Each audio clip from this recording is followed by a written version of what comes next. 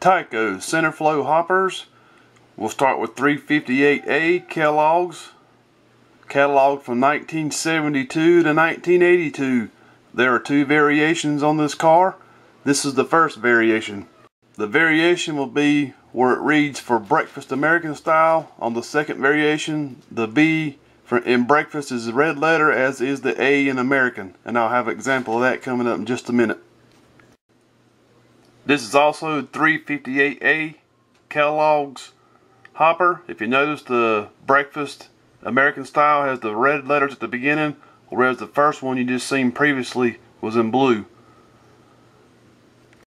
This version here is the more rare version, less common.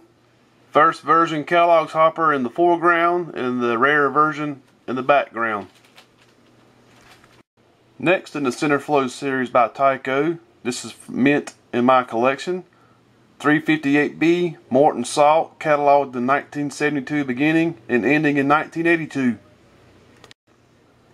Don't know of any variations on this one, as I haven't one in my collection, but if you have one, feel free to comment.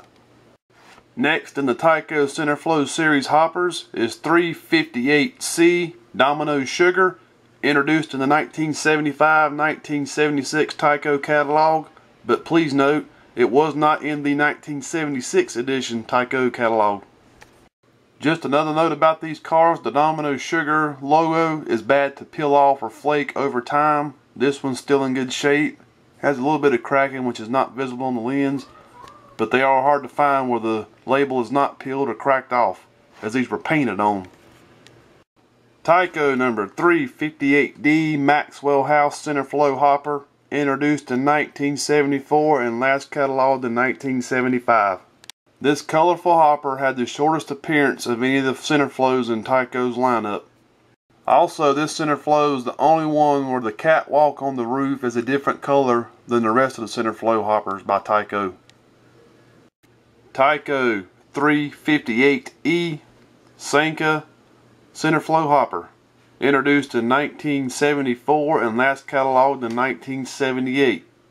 This Tyco hopper is very colorful also, and many think the word caffeine is spelled wrong, but it is not. If you go look at the advertising on YouTube or Google it for the 70s, you'll find out it's still spelled that way today also.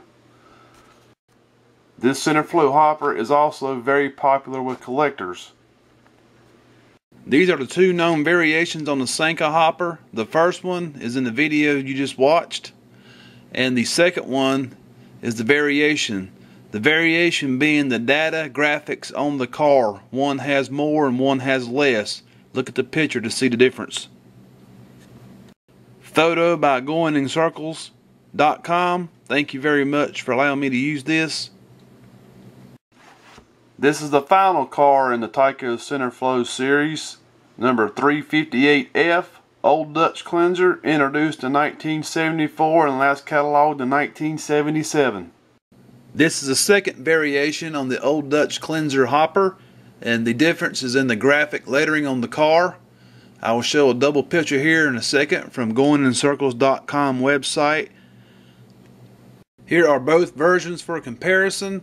The first one at the top, which is the one in the video, is 358F, approximately 1974, and if you notice, the red on the Old Dutch Cleanser logo is a little bit lighter, as is the lettering is more on the bottom of the car.